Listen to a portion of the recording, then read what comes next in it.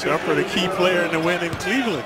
Timely hooping by Shumpert and JR. He hit a big bucket. Anthony with the steal off the Williams pass. Anthony underneath, blocked from behind. And it's still going to be Nick Ball. Good recovery from Michael Kidd-Gilchrist. We talked about the guys. We talked about the guys from the Bronx and Brooklyn. This kid out of New Jersey, hounding Melo, pounding him. Had one or two stretches, but other than that, just did not have confidence in his shot. Had much more confidence in preseason as Larkin knocks it away, comes up with a steal. He had 5 the other night. Shumpert sidestep, layup, too strong. And Stevenson the rebound. Yeah, again, Gilchrist there. Trying to chase him.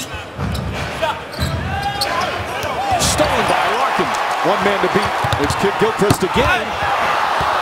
And Kidd-Gilchrist for the 3rd time prevents a layup. There's some contact there. Walker pulls up down the other end.